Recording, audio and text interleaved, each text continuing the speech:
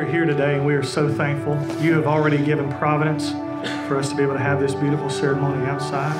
We thank you for the rain, but we also thank you for the cool air we're experiencing now. God, I pray that your Holy Spirit would be in this place today, would be glorified and honored as we join these two hearts together. We pray, God, you would unite them and you would bless them and you would be glorified in worship today. In Christ's name, amen.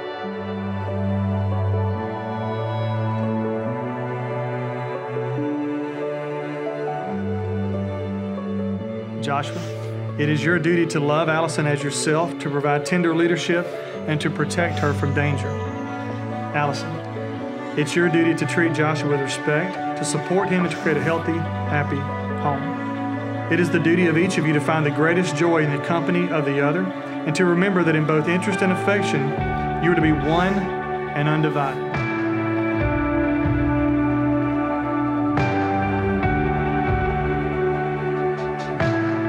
So Josh, would you repeat after me?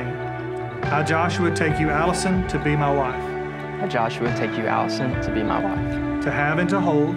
To have and to hold. From this day forward. From this day forward. For better, for worse. For better and for worse. For richer, for poorer.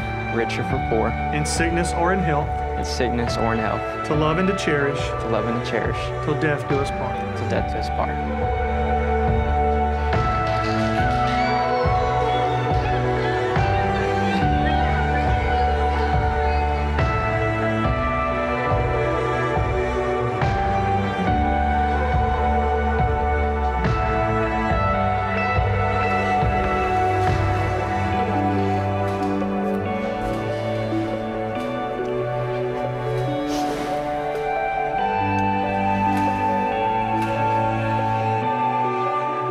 I, Allicyn, take you, Joshua, to be my husband. I, Allicyn, take you, Joshua, to be my husband. To have and to hold. To have and to hold. From this day forward.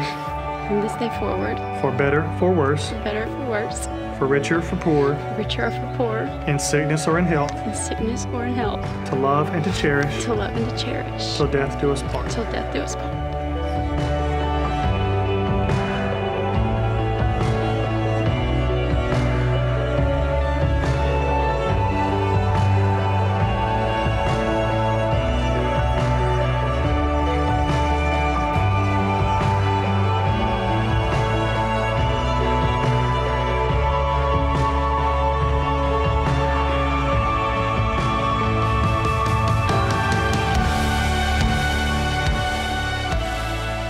Today, Joshua and Allicyn have chosen to wrap the cords of their lives around the central cord that is our Heavenly Father. With their lives and their marriage centered on Him, may this bond never be broken.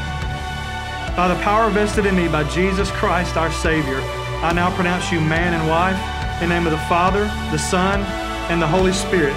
What God has joined together, let no man separate. Josh, you may kiss your wife.